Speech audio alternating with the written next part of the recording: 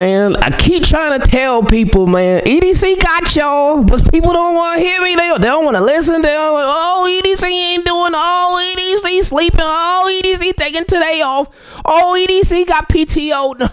No, let that man do his thing. It's coming, man. It's happening. It's on the way. Just chill. And I know we, as Ravens fans, we are so impatient. We want everything to be handled in the first 2.5 days of free agency. We want the whole team, the whole roster, the whole depth chart all sorted out in the first 2 days of free agency. It takes time, man. And we know this. We know this. Like, y'all know, man, there been times I've been super frustrated with the way that Ravens be doing things. But again, told y'all after last year, EDC, you earned my trust, man. He earned it. So that's why I ain't been tripping out this year, man. Ain't been tripping out over nothing, man. I know they got it, man. EDC be reading y'all comments. I'm telling you, I know he does. He be reading y'all comments. He be looking at them like, look what that guy said about, oh, look what she's, oh, look what they, oh, watch this. Watch this. And obviously not saying that this move is the end-all, be-all to the offensive line, because it's not. But this is a start. Before we get into it, team, keep it clean. Make sure you subscribe to the channel, turn your notifications on, and run them likes all the way up, baby. Let's go. So, Eric DeCosta and the Baltimore Ravens announced out of nowhere. We didn't hear about no visits. I mean, I ain't heard about no visits. I didn't even know that he was in the building. Then all of a sudden, we see a picture. We see a picture of Josh Jones signing a contract, taking a picture at Owens Mills. When did he even get there?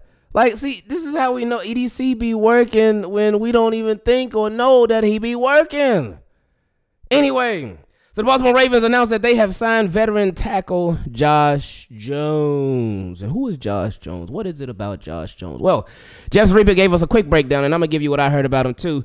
He said, Jones, a third-round pick by Arizona in 2020, has started 24 games over the past 3 seasons. The 26-year-old was with the Texans last year. Don't think this will impact the team's draft plans along the offensive line, but it does add some depth and experience after Ravens lost Morgan Moses, Kevin Zeitler, and John Simpson.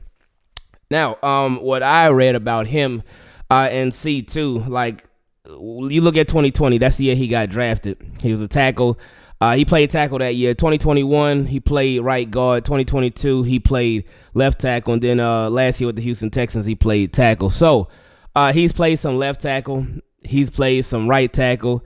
He's played some guard. So he's somebody that is flexible. He can be used at different positions along the offensive line. Now, one thing that I did read about him is that while he did play some right tackle before too, for the Cardinals, he was more comfortable as a left tackle. That's what he played in college. That's what he played with the Cardinals. He was more comfortable as a left tackle, but DJ Humphries was their guy at left tackle, so they had him. He was straight. He was solid. So then they ended up trading him to trading Josh Jones to the Houston Texans because again they didn't have any use for him then because they had their guy at left tackle already. Now, the Baltimore Ravens have their guy at left tackle already. So, yeah, they'll work it out, though. But, again, depth. There have been countless amount of times when the Baltimore Ravens, they have signed a player, whether early in free agency, whether later, but a lot of times later, they've signed a player, and I've thought, okay, well, that player is just going to be here for depth purposes. They're not going to end up being a starter. I thought that about John Simpson last year. I did not think that he was going to end up being a Baltimore Ravens starter. I remember when they signed John Simpson, and I had continued to say, I don't think their starting left guard is even on the roster yet. And boy, was I wrong. Boy, hey, he got the job. He earned it, huh? And now he cashed out. Cashed out with the New York Jets with it. So with Josh Jones, you just hope that it's not necessarily a similar thing, but you hope that he can have the potential to be a starter because he has starting experience. He has plenty of starting experience. Like Jeff Zrebick highlighted, he started 24 games over the past couple of years. And that's what you want. That's what you need. You want people who have starting experience because You want somebody to be essentially plug and play. Now, something else that I did read about him that bodes well for the Baltimore Ravens if he is going to be a star. Well, whether he's a starter or not, because as we've seen plenty of times, the backups, they play offensive line too. They get their playing time in too. So one thing that I did read about him, though, is that he can move. He can move. He is an athletic offensive lineman. So that helps with pulling when you got to run from one side of the offensive line all the way to the other. That helps with blocking. Because obviously an offensive lineman, they are a wall. They're a protector for the quarterback. But if you got athletic offensive linemen, because I know that has been something that's been brought up for a long time amongst Ravens fans, and it's a serious concern. It's a very, very good point. Is the type of offensive line that the Baltimore Ravens have. A lot of people talked about how the Baltimore Ravens, their offensive line, they are and have been built to run block. They've been a good run blocking offensive line, but as far as pass protection, it just hasn't been there. They haven't been really built for that. So them getting more athletic on the offensive line, this could help them a lot. Now, Linda Flinder, now that boy athletic, now that boy is strong. That boy can move. Hey, he can move some people, can't he? And even Ronnie Stanley, like when Ronnie Stanley is healthy, hey, that boy can move too. I ain't never gonna forget. Ronnie, I know y'all know the play I'm talking about. I don't remember which game it was, but I know y'all know the play I'm talking about. Well, Ronnie Stanley, I think maybe Lamar took off or somebody was running down the sideline. I want to say it was Lamar. And you saw Big 79 running like this, charging down the sideline. I said, okay, Ronnie, let's go. Y'all know what I'm talking about. I know somebody will. But, yeah, man, this is cool, man. This is cool. And, again, it goes to show that as a general manager, your job is literally never done, ever. Your job is never done.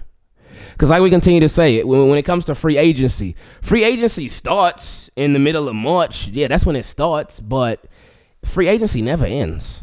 It never ends. It is never over. You never stop signing people. Through the offseason, you never stop signing people. During the season, you never stop signing people. You can even sign people in the playoffs. You are never done constructing your team, because when you construct your team, you're going to have it. Even when you go to a 90-man roster, then you got to cut it down to a 53-man roster. Then you got the practice squad. Then you got injuries that unfortunately happen. You may have a suspension or two. You may have somebody requesting a trade. You may have this player disgruntled. This player wants a contract. This player wants a deal. This player wants to be cut and released to go somewhere. You always got something that you got to deal with. Always. So life as a GM, ooh. I know them checks be nice. Boy, I know them checks are nice. Ooh, I know them checks are nice. But that's a tough job, my friends. That's a tough job. So shout out to Eric DeCosta, man. Eric DeCosta, I got your back. You know that already. Because again, look. He done proved it last year was enough for me. Because last year, Eric DeCosta, he built a team that was good enough to win the Super Bowl. That team was great enough to win the Super Bowl. They should have won the Super Bowl. Anyway, he did what he had to do on his end. He did everything he had to do and more on his end to give the Ravens a team that was good enough to win the Super Bowl. So that's why he has my trust. I trust Eric DeCosta. I really do. And I'm gonna continue to defend him. Now, if he do something silly, then I'll let you know. I'm gonna say that ADC, that's a little silly. I don't know about that one, but so far it ain't been no silly stuff. And I know that with the offensive line, I know a lot of people have been questioning like what's going on with it. What's Eric DeCosta gonna do? What's gonna happen? How is he gonna address it? And I get that, because it is a major concern, like we've continued to talk about. It really is, because you want to know how Eric DeCosta is going to put these guys in place to protect Lamar Jackson. How? Who's it gonna be? All right, Ronnie Stanley's gonna be at the left tackle. Tyler Linderbaum's gonna be at center. Who's going to be a left guard? Who's going to be a right guard? Who's going to be a right tackle? Who's it going to be? And we talked about the possibilities and the prospects of Andrew Voorhees. We talked about the possibilities and the prospects of Daniel Falele. We've talked about the possibilities and the prospects of Ben Cleveland. And those are options. But now you add Josh Jones to the mix. All right, cool. There's still more to be added to the mix. There's still more bodies that are going to be there. There's going to be draft picks. There's going to be more free agents. It's going to be more people added to that offensive line. I personally do not think the offensive line is set. I know you personally don't think the offensive line is set. And I really don't think Eric DeCosta thinks the offensive line is set. Why? Because it's not set. Free agency been here for a little over a week. Because remember, it officially started on Wednesday. Because legal tampering period. But anyway, it officially started Wednesday. This is Thursday the next week. So we 1 week into free agency. Literally 1 week. And people been tripping out like crazy. For what? Why? Why are you driving yourself crazy 1 week into free agency? Like the roster's supposed to be done by now. No, it's not. It's not. But again, this is a start. You think about this, because I know people been going crazy about the offensive line, and I get it, because it's not only about Lamar Jackson. Think about this. Why would think about it. Why would the Baltimore Ravens pay Lamar Jackson all that money, but then get this? Then the very next year, why would they pay Derrick Henry all that money and then be like, you know what, offensive line, we ain't worried about that. Let's have a garbage offensive line. Let's get rid of everybody, and we're not going to retool. We're not going to reload. We're not going to restock. Wow, think about that. Why would they do that? You got Lamar Jackson signed to a bunch of money. You don't want that investment to go to waste. You got Derrick Henry signed to some significant money. You don't want that investment to go to waste. Why? So, of course, they're going to fix the offensive line. Of course. We just got to wait it out. That's it. We just got to wait it out. So, let's see how this goes. Let's see what other under-the-radar signings EDC got for us. We know the visit. Like, everybody was so focused on the visit with Michael Gallup today. It's like, okay, what's going to go happen with Michael Gallup? Well, I was reading the comment sections. I was just like, ooh, 14, keep it clean. Boy, y'all don't hold back. I appreciate it, though. Y'all don't hold back and let everybody know how y'all feel about whatever. I love it, though. I love it because y'all do it with respect, so I appreciate that. There's some people like, all right, hey, Michael Gallup would be cool. There's some people like, oh, no, I don't want no Michael Gallup. So I get it, man. But EDC is working. Baltimore Ravens are working. Now let's just see how stuff works out.